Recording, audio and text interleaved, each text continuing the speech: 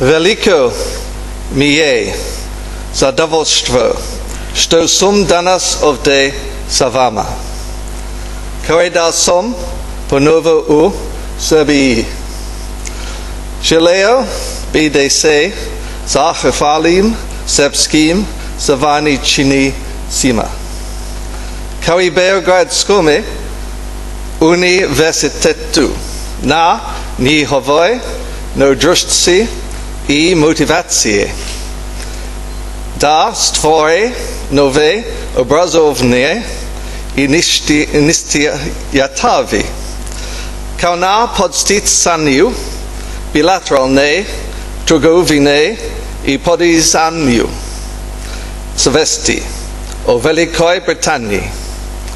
Kao svetskom centru težišta kapitala, izvoru industrijskih, strateških partnerstva i preduzetništva. U cilju restrukturiranja i modernizacija srpske privrede. Hvala.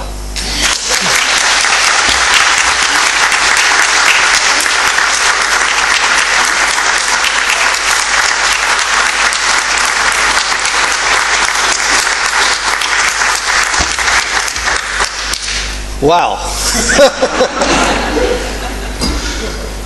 So it's Mr. Rector, distinguished guests, ladies and gentlemen. I will now speak in English.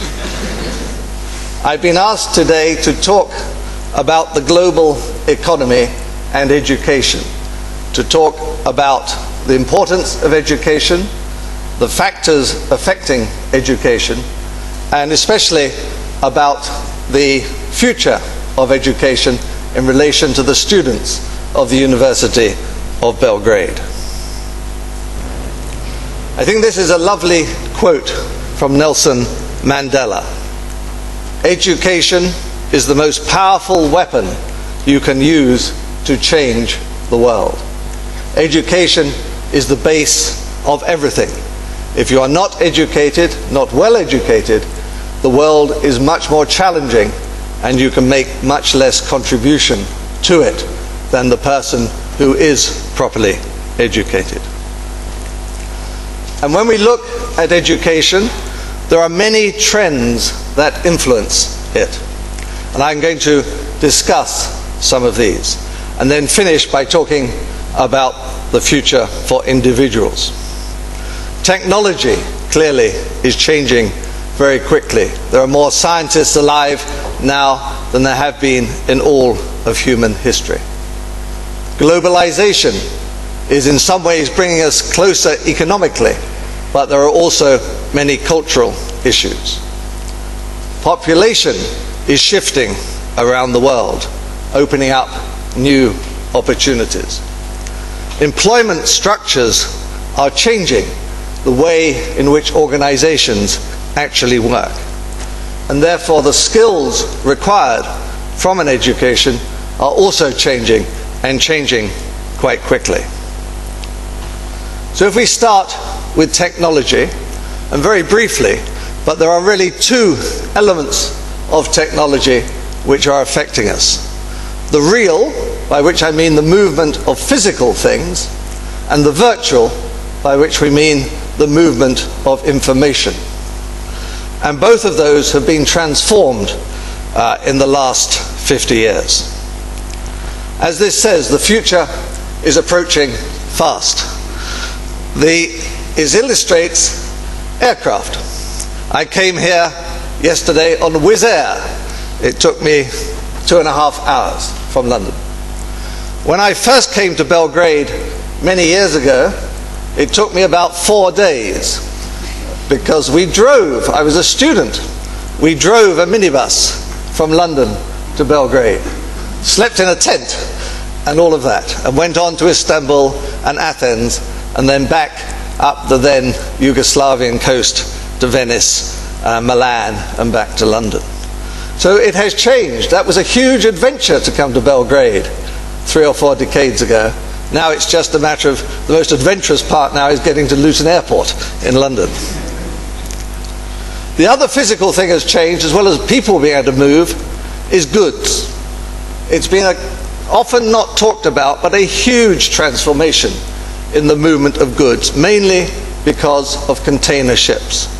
Moving a container is now very cheap. A big container, a 10-meter container, if you want to send it to China or somewhere like that, it's about $3,000 typically. On a good day, only $2,000. You get a lot in a container, and that means that exports, imports, trade can expand so much more than they could before. So we have, firstly, the movement, much easier movement of people, the much easier movement of goods. But then we come to the movement of information. The World Wide Web, invented, of course, by the great Englishman Sir Tim Berners-Lee. And that, of course, has transformed the movement of information. We now all go to our computers, to Google, to find out things. I was talking to your senior staff this morning about libraries. Many university libraries now have few books in them. They have many computers because so much of the information is online. But it's not always truthful. This is two people discussing their love lives over the internet, and you can never be quite sure what it is at the other end. So one has to be careful with information on the internet. It's not always perfect, but it does support good institutions. And this is a famous advertisement for Gillette, the best a cat can get. It's meant to be obviously for shaving for men, but it does show the power of branding across the internet. And so you have to be very careful about what can you trust and what can you not trust. So this is just to start by saying technology is changing things so quickly. And technology doesn't have to require huge resources to use. There's a story about Professor Rutherford at Cambridge in the 1930s. He split the atom, one of the biggest experiments, most important experiments of the 20th century. And he was visited by some American scientists. And he was working in the Cavendish laboratory at Cambridge, where I also, on a much more modest scale, studied when I was there. And the scientists looked at the Cavendish laboratory, and it was a pretty crummy building.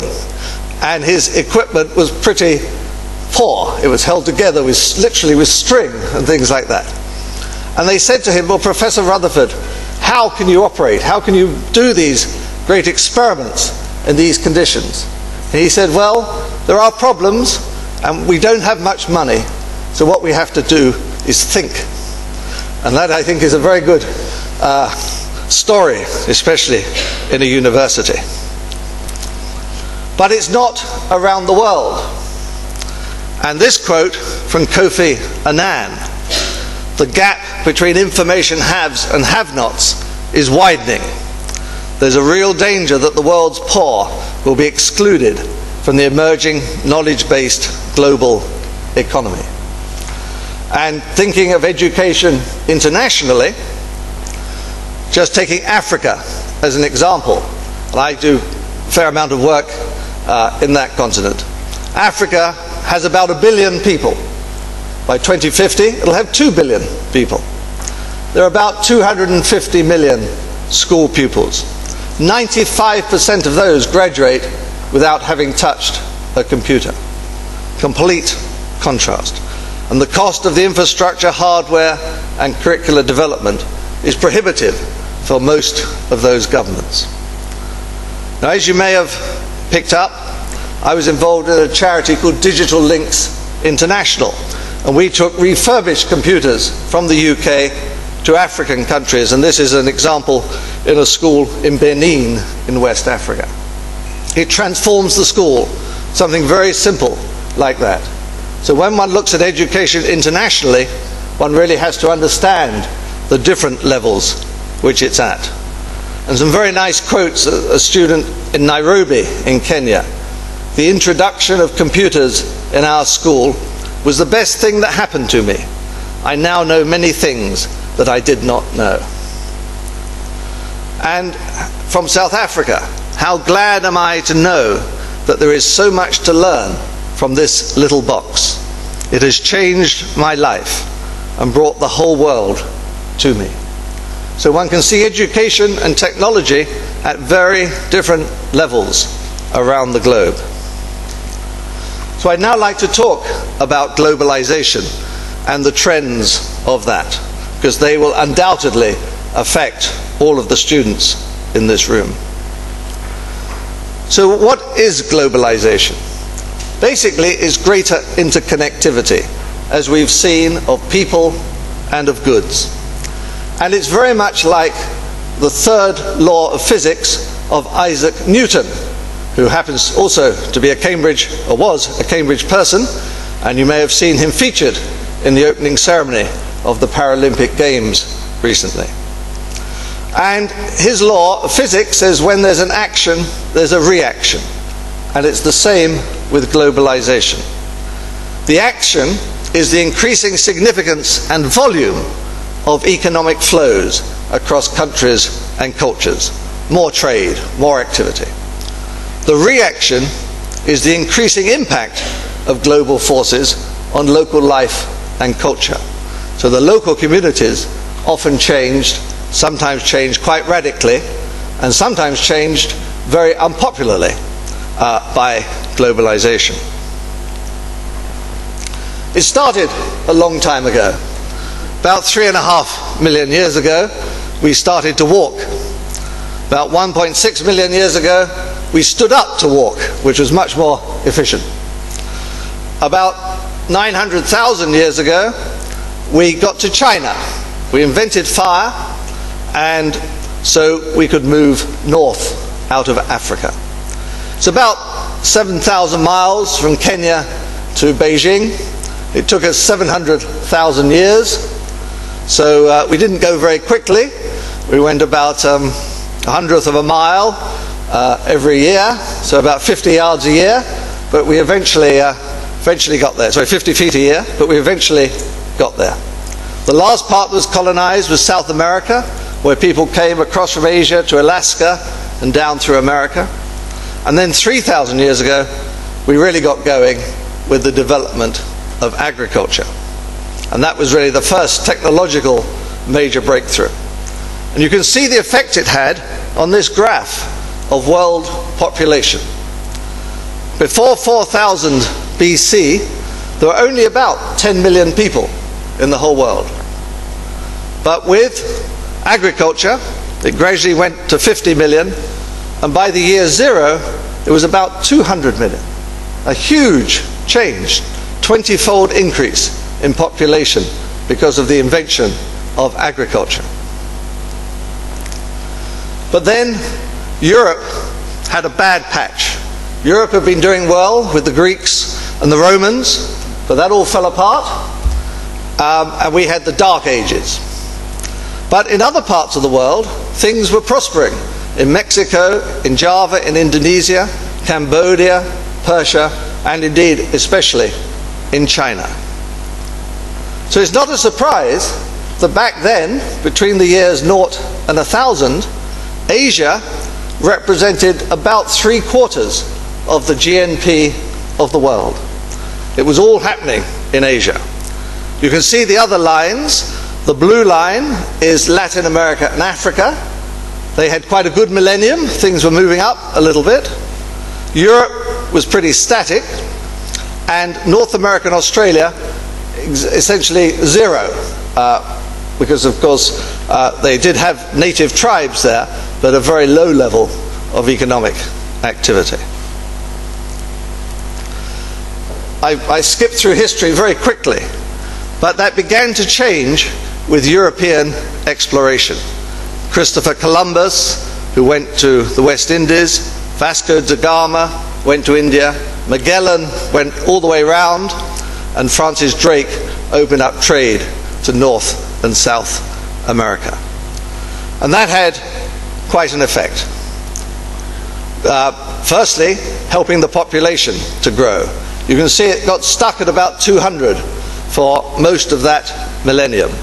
But then it did begin to grow as people settled down, and then it accelerated after about 1400 and got to 800 million by the 1700s.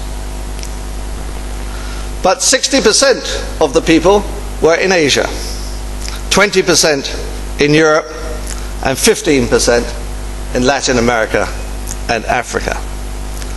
So it's not surprising that Asia still was a big chunk of the world's GNP, but you can see that Europe started to move up because of the riches, the wealth that came from the exploration, and moved up to just over 30%.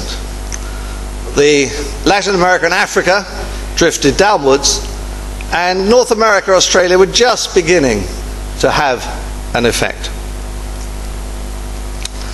In 1776, Adam Smith wrote his book, really the first economics textbook, called The Wealth of Nations, still probably the most famous book of its kind.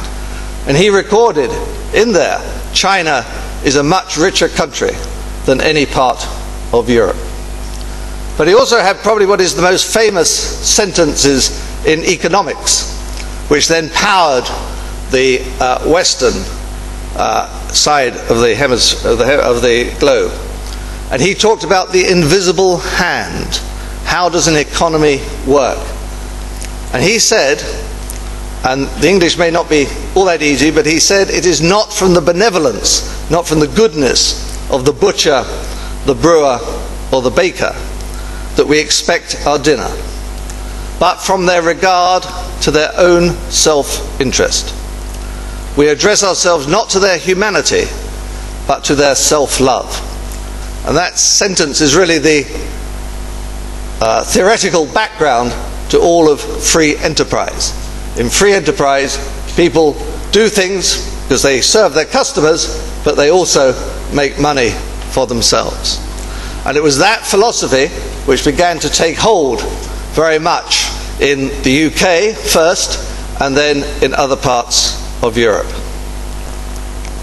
And then came technological change in the West. The steam engine, James Watt, obviously better ships, medical advances, all through the 19th century, the 1800s, films, sewing machines, transport improvements. And they were very much concentrated in Europe and North America. So, with those improvements, especially the medical ones, the population has kept rising. It's gone from 800 million, it was 6 billion in the year 2000, it's now about 7 billion in 2012. But 60% of the people were still in Asia. Europe had gone down to 13% by 2000, and Latin America and Africa 20%. And because of all those scientific advances concentrated in the West, Asia had a very bad 150 years. And the proportion of the world's GDP in Asia dropped from 60% to 20%. And that's the world in which we've sort of grown up in. That's how it's been. The West has been the rich ones, and Asia the poor ones, and sadly Latin America and Africa not developing very much at all. But then, from 1950 onwards, Asia began to come back. Firstly Japan, South Korea, Taiwan, Philippines, etc.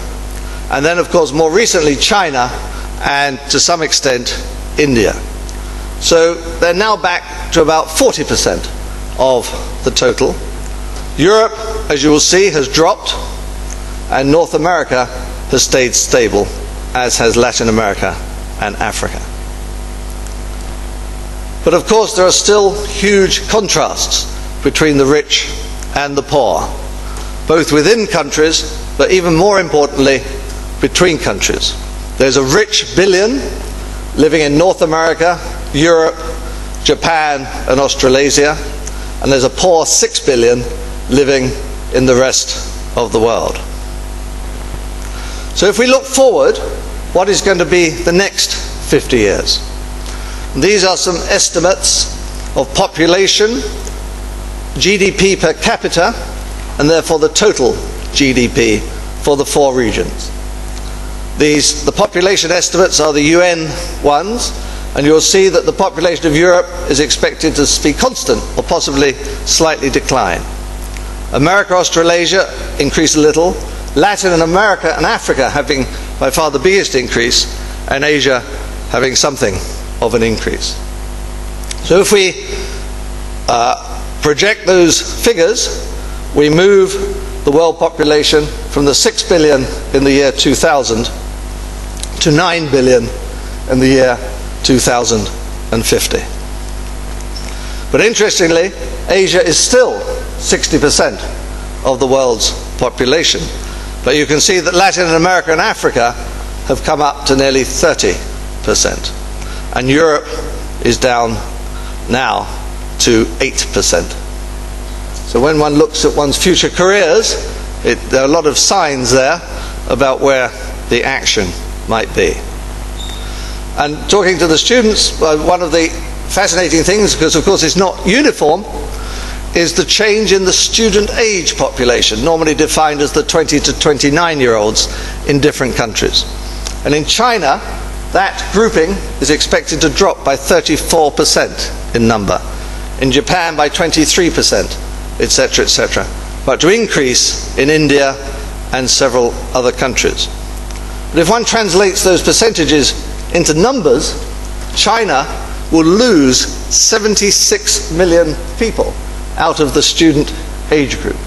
A huge reduction. Japan and the others losing some.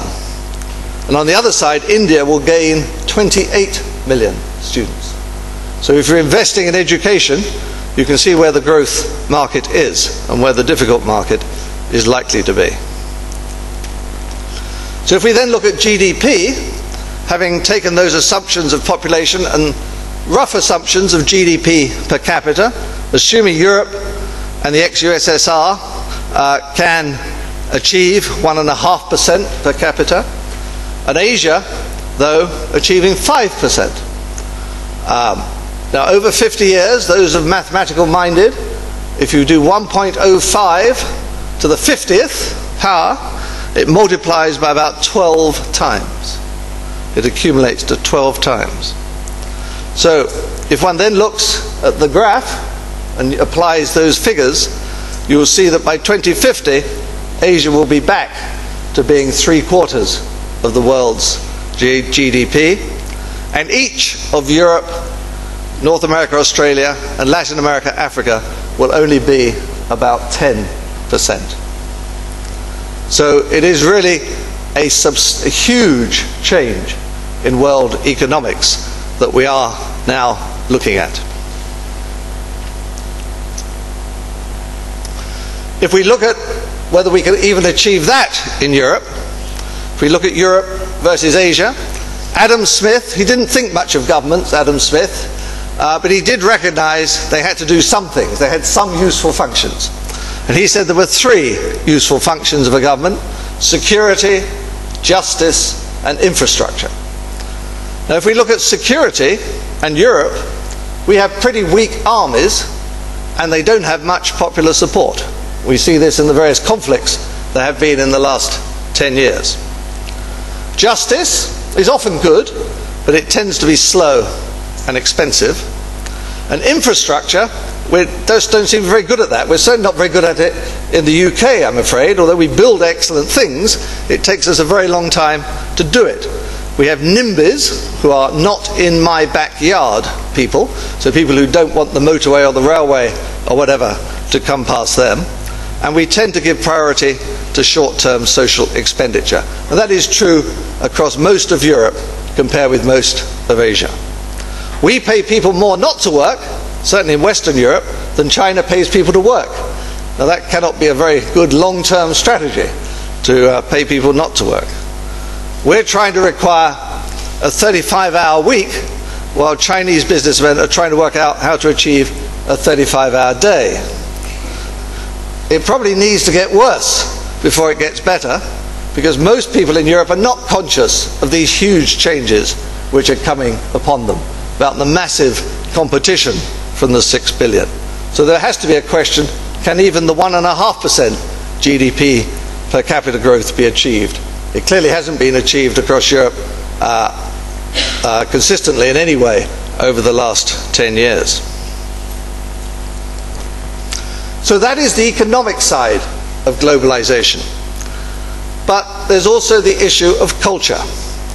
And culture is very important, because you can't just buy and sell things regardless. You can't go and run organizations regardless. I had a group of senior Chinese businessmen from one of the parastatal investment corporations came to see me just this last Monday, and I did a presentation to them. And their concern was that they've spent billions of pounds buying all sorts of things around the world, but they do find it very hard to get them to work well. And they find the culture, the management styles, and those things. They wanted my sort of thoughts on that. And culture is very important when you want to get things done. So what is culture? Well, culture is the way we do things when nobody tells us how to do them. You know, what clothes do we put on in the morning? How do we walk down the street? All that sort of stuff is part of culture. And culture is like water to a fish. A fish doesn't know that water exists until the fish jumps out of the water.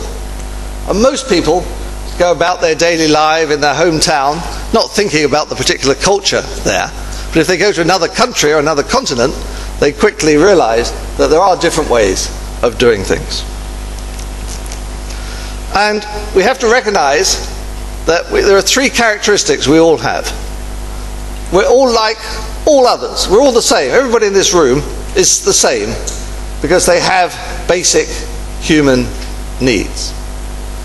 However, we're all different at the same time. We're all completely different because each person is unique in his or her own rights and the way in which we operate, whether it's appearance or intelligence or education or whatever it might be. But we're like some others and not like others, and that is the culture.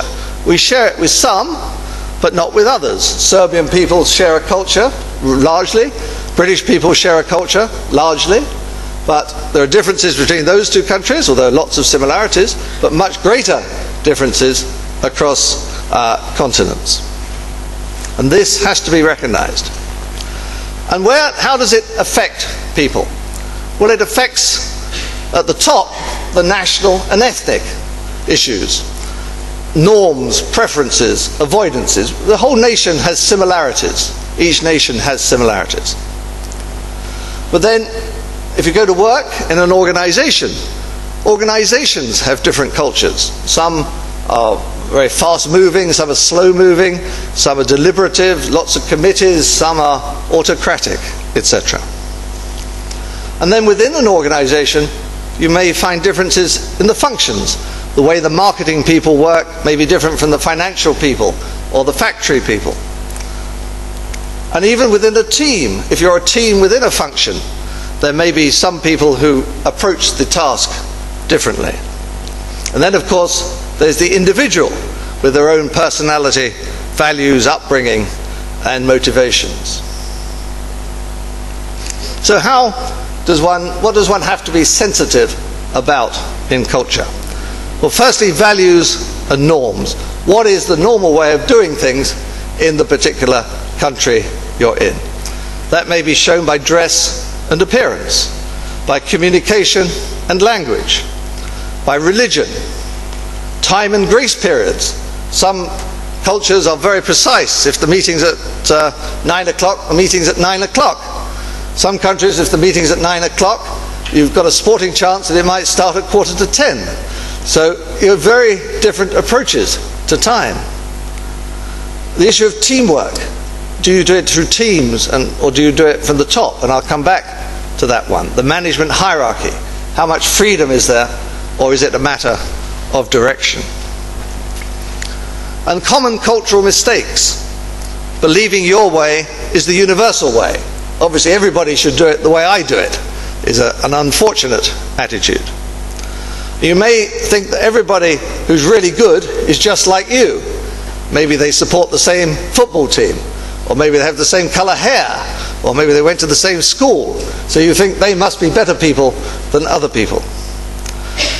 If you go overseas and you do what you've always done at home, that's often a cultural mistake, whether it's eating a meal or talking to somebody.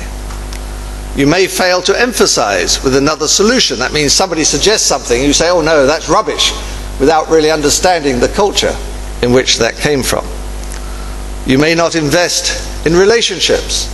You actually need to get to know the culture, get to know the people. You may not do the research about what is polite and what is rude in a particular country. You may be superior, look down on these other people, give them advice which they didn't really ask for. Or you may indeed get upset because somebody says something to you and you think that's really very nasty of them to say that, but in fact it may be perfectly reasonable. And the British sense of humour has been known to upset people from other countries, because we tend to sort of dig at people sometimes, and some cultures understand that and some don't, including our cousins from America sometimes, I have to say. Dress. You can be overdressed and then they tend to think you're trying to be more important than they are. Or you can be underdressed, so they think you're not to be taken seriously. There may be rules about dress, safety rules or practical rules, and if you don't go along with those, then you're perceived as not knowing the environment. An example is business casual. In Japan, business casual means you take off your waistcoat and only wear a two-piece suit. In California, it means you wear a shirt and sandals. Smiles. North America, everybody smiles at everybody. They're friendly to strangers in the street, etc., etc. Germany and Switzerland, they tend to only smile when there's something to smile about. In France, they think you're a bit deranged if you smile at them usually.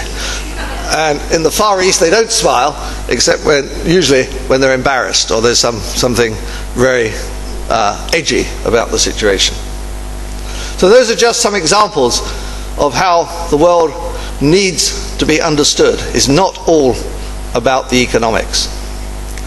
And so moving on to what most people will be doing, most of the students in this room, they will go and work in an organization. Typically in the West, 15 to 20% of the people work for the government, and the other 80 to 85% work for some form of free enterprise or charity, non-governmental organization. But pretty much everybody who goes to work goes and works in an organization. There are a few individuals, a one-man window cleaning business or something like that, but hopefully that will not be the entire future of people here. So there was a traditional hierarchy. This is how it used to be. You can see the management and the employees in the picture on the right. Organization charts, lines of authority. A boss, the old man at the top. Authority was generally enough to get people to do things, like the army. You tell them to do it and they do it. And your success basically depended on keeping the boss happy.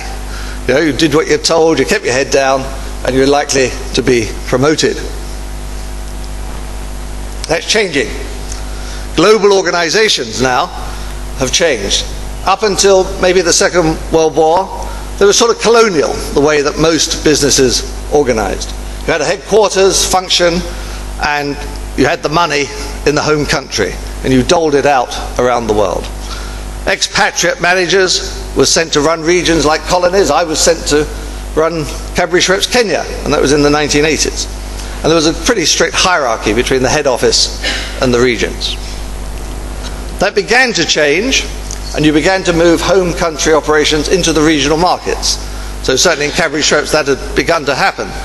With Kenya, you had the skills there and developed the skills there. The headquarter was the communication hub, the regions were the satellites, and there was a simple organizational matrix. Now though, it's become transnational, it's become very confused. If you talk to one of the big accounting firms or one of the big manufacturing companies or telecommunications companies, you'll find that really they do the job where the job is best done, where the talent is to be found. The workforce is organized around hubs of expertise. They may choose a particular place for some part of their organization and another place for something else. And it's a complex matrix because often the teams are in different countries. So the management environment, the environment that most of you here are going to work in, there is increasing market convergence. As we've seen, the globalization, things are coming together. But local entities are still very important. That's how you make it happen. So you need to recognize those local differences, the culture, and the technological acceleration, because things are moving very quickly. You've got to understand that the organization will get more and more complex. And most importantly, you'll have to lead diverse teams. So that's the sort of environment which people now graduating are going to go into. Those are the sort of skills required. That's the challenges to be faced. And I was involved with the Chartered Management Institute in the UK. I was president a few years ago, and we did a report called Achieving Management Excellence. And we interviewed a wide range of public and private organizations. And these were the 8 top things that they were looking for in their management teams and their management. The most important thing is managing people, then leadership, team working, customer focus, managing operations, verbal communications, time management, coaching and counseling, and only number 8 equal was functional and technical skills. So although it's important to know the theory, lots of people know the theory, the things that sets people out in a modern organization is those other 8 elements, the human elements. So it's all about teamwork now. That's what it's all about. You have to be able to operate in a team. And all the good business schools now spend a lot of time with their students working in teams so that they can get to know how to operate in a team. Because although you can have distance learning to some extent, in the end, in the workplace, it's down about people and about persuading other people to do what you want and listening to other people to see if they've got a contribution to make. And as the teams become more global, they're more difficult to communicate with. They're becoming more common with increasingly borderless businesses. You may have members of your team in all sorts of different places. And it's difficult operating that because they're usually in complex matrix organizations. You may need a finance person, a marketing person, an operations person, an advertising person, whatever, in your team, and they may be in different countries, whatever. So you've got multiple time zones and cultures. And if the management of that is not good, it falls apart much faster than did the old hierarchies. And Blaine Rushak, National Director of US Campus Recruiting for KPMG, one of the big 4 auditing firms, said globalization continues to transform the business landscape.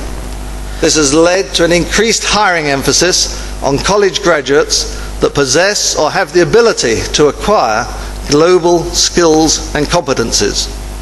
Having professionals with international experience gives us a competitive advantage because clients are increasingly are looking for advisors who can offer global perspectives. And Rosabeth Moss-Cantor, a professor at Harvard Business School, said this new type of hero must learn to operate without the might of the hierarchy behind them. The crutch of authority must be thrown away and replaced by their own ability to make relationships, use influence, and work with others to achieve results. So the world you're entering is a much more fluid world. The extreme of that, perhaps, is entrepreneurship. As they say, if you've got to work for some idiot, you might as well work for yourself. And free enterprise, as we've seen. We've emerged, obviously, from testing times recently. Some countries have emerged more than others. But in all countries, it is business which will provide the basis for the upturn. It's free enterprise which generates the wealth which pays for the schools, the hospitals, social services, and indeed, to some extent, the universities. Darwin was right. The fittest survive. Darwin, of course, being another great Cambridge alumnus. What are entrepreneurs? Well, they think the unthinkable. We all do that, but they actually then go out and do it. And that is the key thing, the actual doing it. Now, who would invest in this group? Here's a group of entrepreneurs. Anybody like to give me $1,000 or dinars to invest in this lot? Does anybody know who they are? This is the Microsoft team photograph of 1978 with a young chap called Gates in the bottom left-hand corner. So had you given me your $1,000 back in 1978, you certainly wouldn't be sitting here today. You'd be out on your yacht or something. So that is one of the most successful groups of entrepreneurs of the last 30 years. So what is an entrepreneur? What's the difference between a manager and an entrepreneur? Well, managers actually are replaceable. If you fall under a bus, they'll find another one. They administer, they keep things going, they maintain things, they focus on structures, they rely on controlling. They usually take a fairly short-term view to achieve whatever it is this month or this quarter. They ask how and when. They keep their eye on the bottom line, on the costs and the income. They accept the status quo because they're part of the structure. A classic good soldier, thinking but basically doing what they're told. And they do things right. Now, an entrepreneur is almost completely different. They're original. Very hard to replace an entrepreneur because the entrepreneur embodies the business. They innovate, they develop, and they focus on the people. They inspire trust. They usually have a long-range perspective. People like Henry Ford with cars, or Thomas Watson at IBM, struggled for years and decades to really get to where it was they thought they could get to. An entrepreneur asks what and why. Their eye is on the horizon, on where they're trying to get to, not what's happening next month. They challenge the status quo. The whole purpose of an entrepreneur is to do something differently. They're their own person. They're not in a structure, they're it. And they do the right thing, or they like to think they are. They have sort of moral values about what is good about whatever it is they are doing. And so you come to the issues of risk and enterprise. And sadly, not everybody becomes an entrepreneur for one very good reason, which is success cannot be easily predicted. Many people try, but actually few are very successful. There aren't many Bill Gates or Steve Jobs in the world. Because like exploration, at the beginning we cannot gauge success. If you go to climb Mount Everest or to cross the Atlantic in a rowing boat, it's not obvious. You may make it, hopefully you will, but you cannot be certain of success when you start out. And that applies to all new ideas and projects, not just in business, but in charities and in public sector organizations as well. But we have to have risk, because if we didn't have risk, if we didn't have people trying new things, there would be no progress. So risk is an absolutely vital part of the human psyche, and it's the risk, taking a risk, trying something new, that actually moves the whole society ahead. The worst thing is complacency, and Picasso, the famous artist, said success is dangerous. One begins to copy oneself. It's more dangerous than to copy others. It leads to sterility. And that can happen to individuals, but most frequently it happens to organizations who think they're brilliant. When everything is going well, something has been overlooked. And you mustn't ever think you're doing as best you can. The famous British architect Norman Foster, he said, creativity and arts cannot prosper without uncertainty. Artists in particular always trying something new. Yehudi Menuhin, the violinist. There is a lack of mediation and creativity everywhere, especially in schools. The arts are missing from our lives, and we're giving way to violence. So in education, there has to be the fourth R. In Britain, we talk about the 3 R's: reading, writing, and arithmetic. But the fourth R is arts. And arts, creativity, is an increasingly important part of the curriculum, the agenda for universities and schools around the world. Because it's the creative thing that will get the society ahead. If you just do the same as everybody else is doing, you'll get paid about as much as everybody else is paid. Because the creative spirit, it shapes the human personality. It brings out people's full potential. It opens up a new horizon for every person. If you get used to experimenting and thinking, it doesn't matter whether you're any good at painting or music or whatever, you can do it on your computer, you can do it daydreaming as you walk along the street. But think of new things. It helps people to maintain their emotional balance. And it fosters harmonious behavior if people are being creative together. And the worst part of not being that, is the risk of no risk. And Theodore Roosevelt, the US president, said, "The only man who never makes a mistake is the man who never does anything." And Mark Twain, on the positive side, said 20 years from now, you'll be more disappointed by the things you didn't do than by the ones that you did do. So throw off the bowlines, that's the ropes, sail away from the safe harbor. Catch the trade winds in your sails. Explore, dream, discover.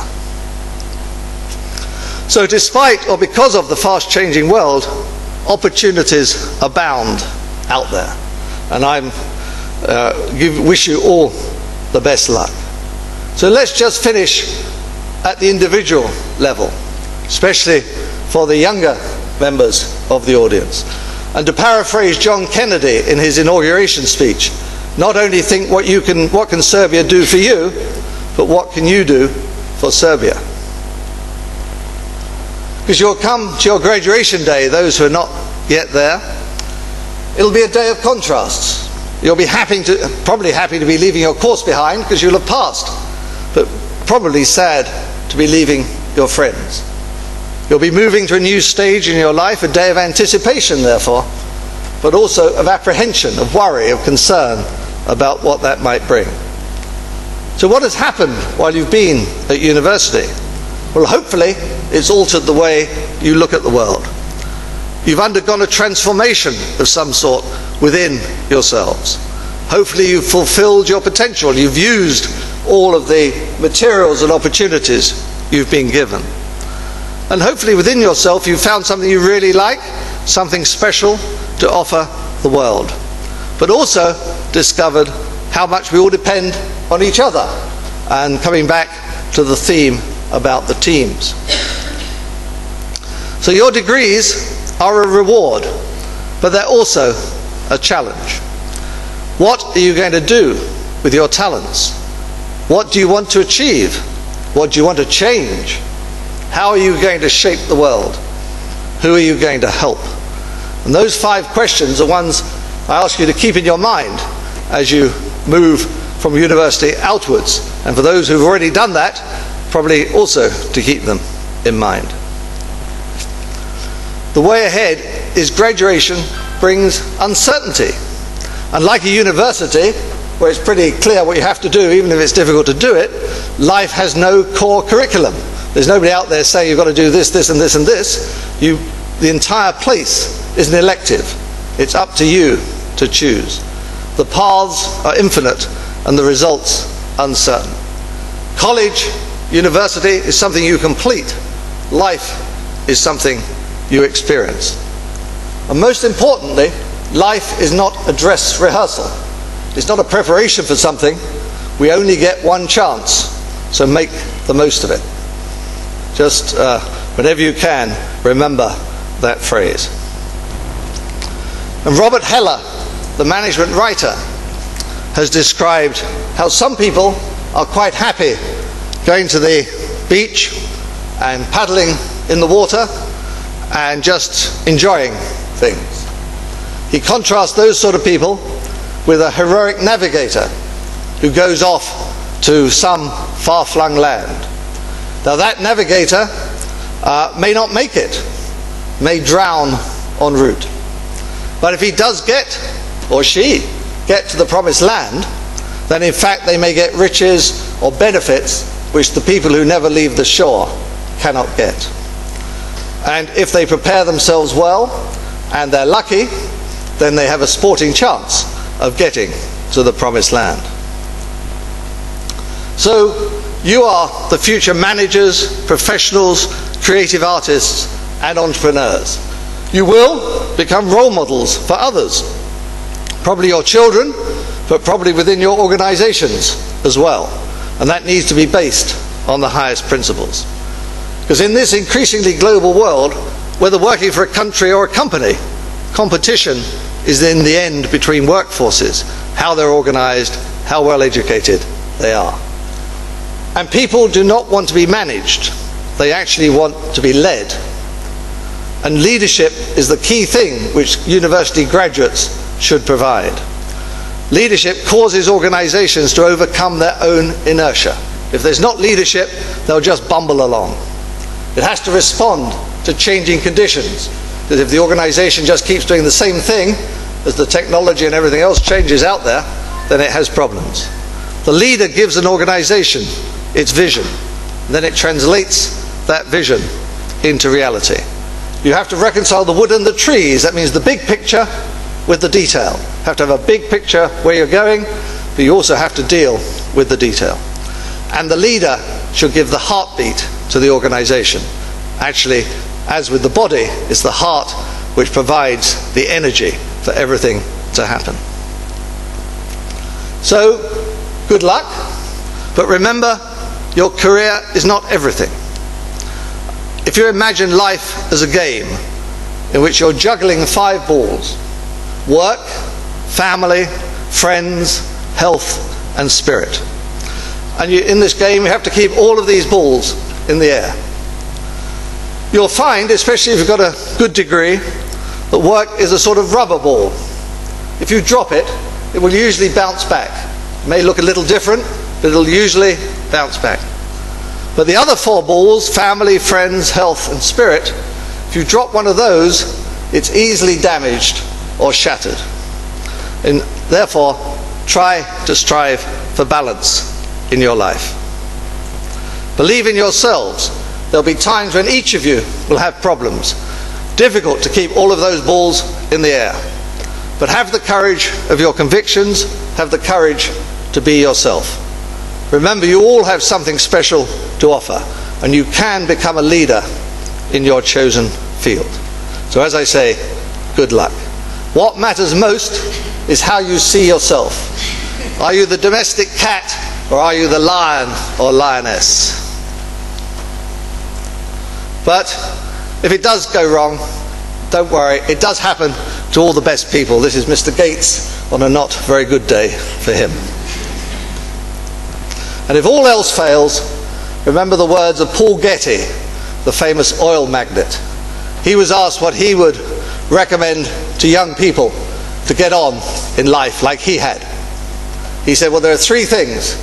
Firstly, get up early. Secondly, work hard. And thirdly, find oil. So, good luck to all of you. Thank you.